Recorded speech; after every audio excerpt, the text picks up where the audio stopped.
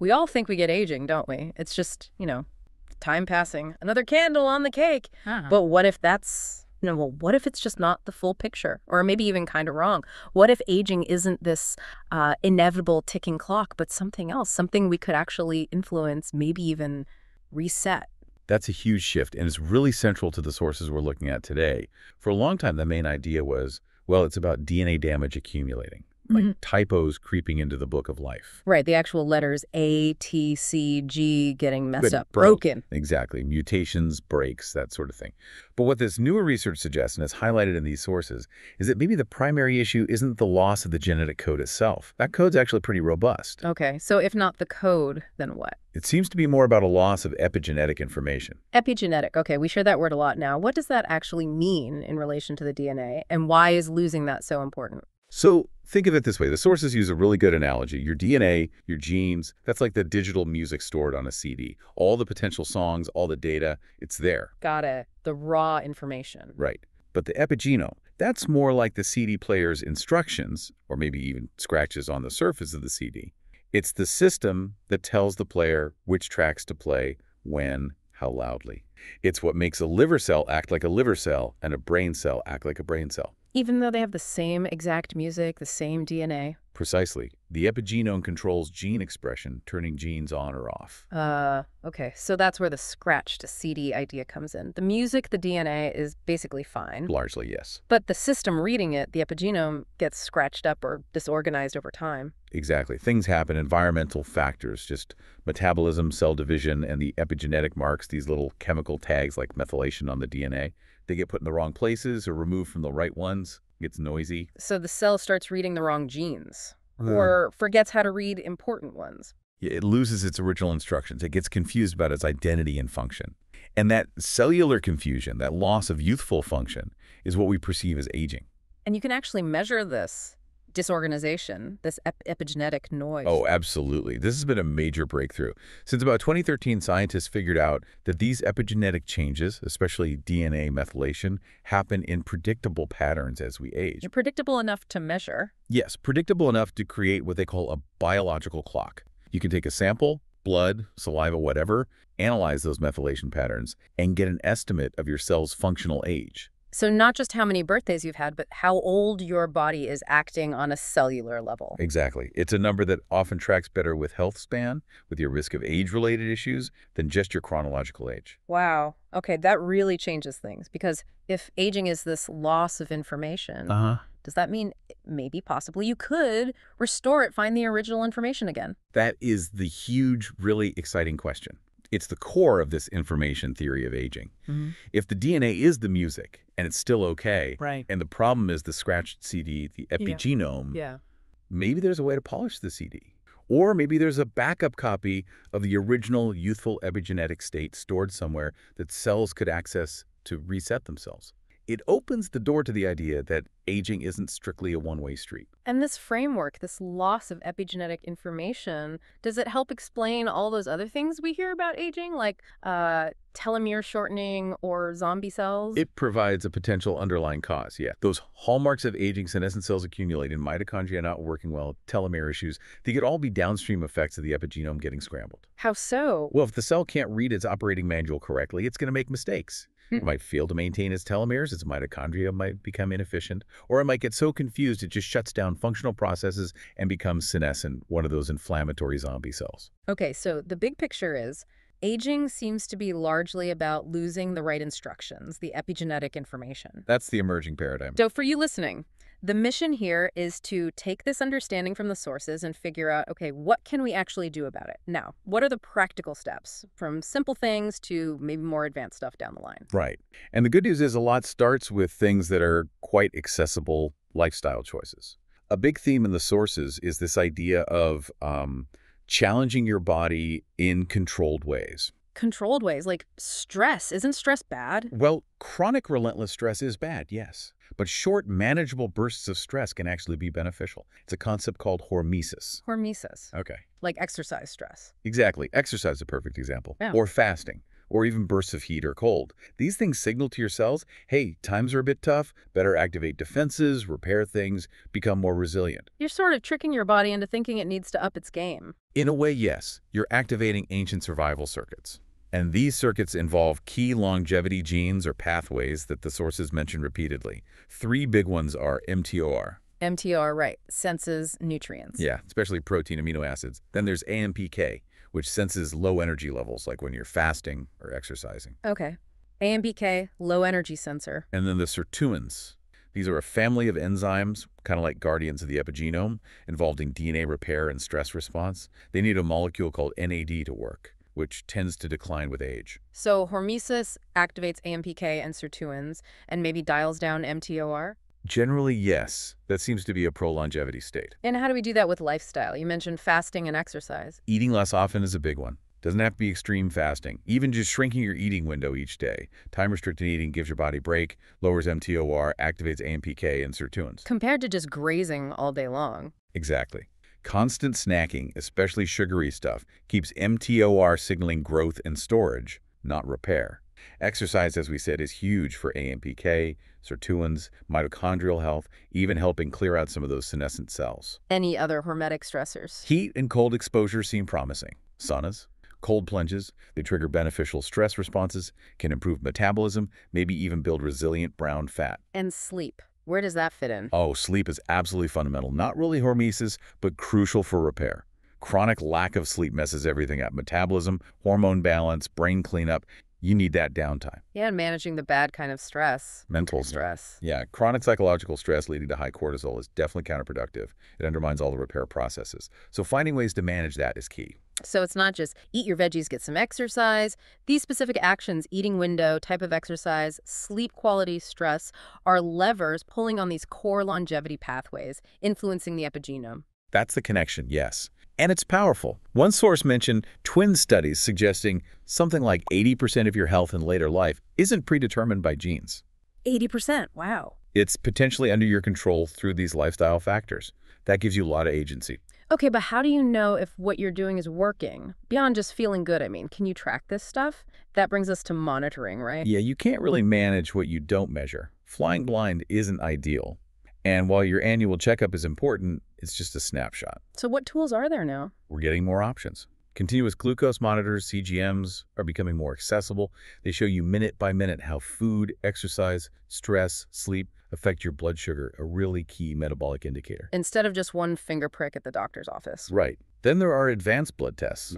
Going beyond basic cholesterol, looking at inflammation markers like hsCRP, detailed lipid panels, liver function, kidney function, maybe even specific markers for cardiovascular risk or nutrient levels. And wearables, watches, rings. They're getting better at tracking sleep stages, heart rate variability, HRV, which reflects stress and recovery, activity levels, resting heart rate. They give you trends over time.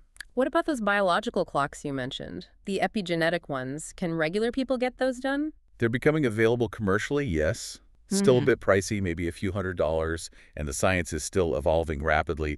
Different clocks measure slightly different things. But yes, you can get an estimate of your biological age based on methylation. And the goal is, what? To see that number go down? Or at least slow down its increase relative to your chronological age. Researchers are working on making these tests faster, cheaper, maybe even something you could do regularly from a cheek swab. Imagine having a dashboard for your biological age.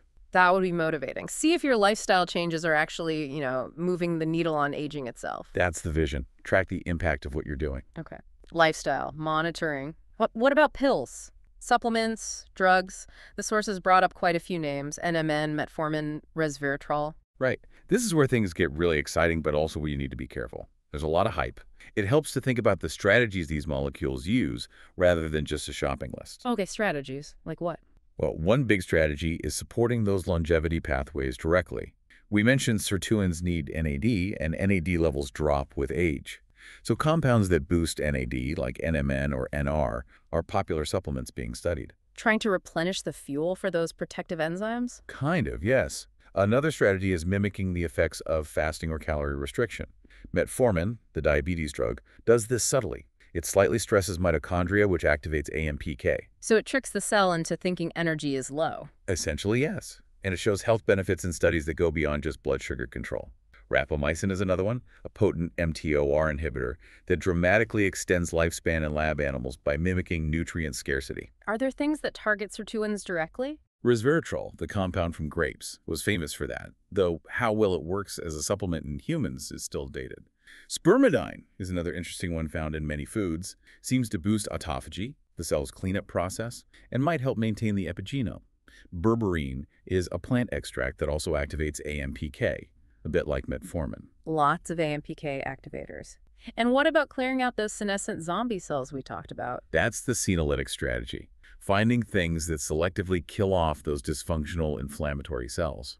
Certain plant compounds like quercetin and fisetin are being researched, sometimes combined with drugs like desitinib. Does exercise help with that too? Actually, yes. Exercise has been shown to help clear some senescent cells naturally, which is another plus for lifestyle. So for all these molecules, NMN, metformin, senolytics, where does the evidence stand for humans and aging? It varies a lot.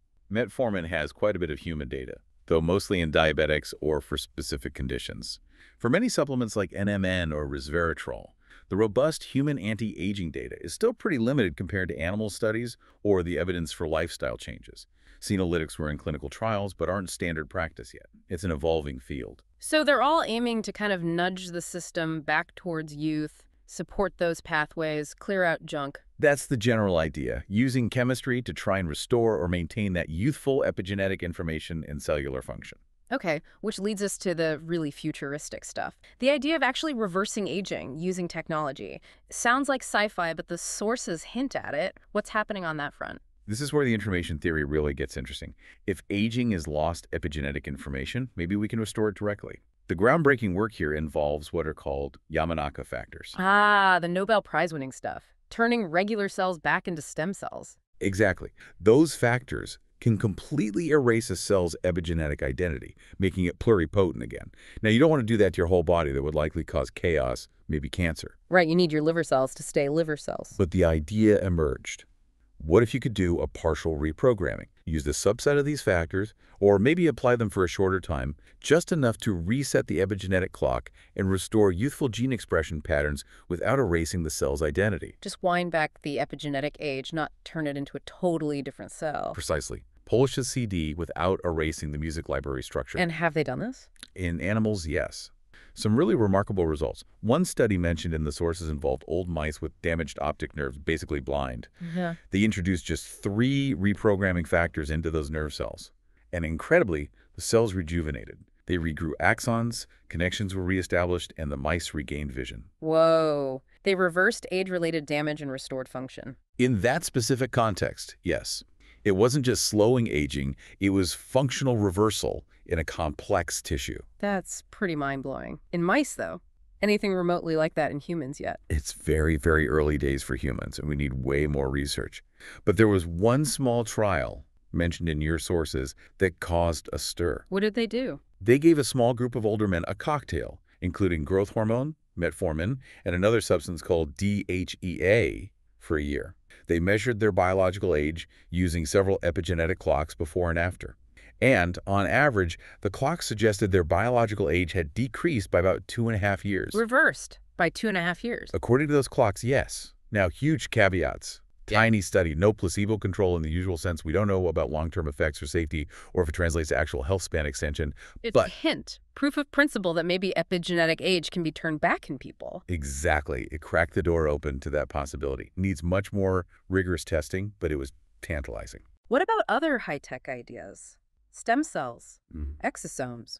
Stem cells are our natural repair crews, but they age too, epigenetically. So rejuvenating stem cells themselves, maybe using these reprogramming techniques, is a big focus. Exosomes are tiny packages cells release to communicate. They might be useful for diagnostics or maybe delivering therapeutic molecules, but their direct anti-aging role is still being figured out. So it feels like we're really at this inflection point. This new way of thinking about aging as information loss is opening up everything from basic habits to, well, reprogramming ourselves. It really is. The science is moving incredibly fast. The potential seems enormous, but so are the unknowns, especially with the cutting-edge stuff. But the foundational things, the lifestyle levers, activating those core pathways, those are solid, accessible now, and have real evidence behind them. Okay, so let's try and summarize the key takeaways from this deep dive, pulling from all these sources. We've really challenged that old view of aging as just wear and tear, or just time. Right. The central idea emerging is that aging, in large part, seems to be a loss of epigenetic information. The instructions get noisy. And because it's an information problem, it's not necessarily a one-way street. It reframes aging as something that could potentially be slowed, maybe stopped, or theoretically even reversed by restoring that information. And we see the range of approaches this understanding points to.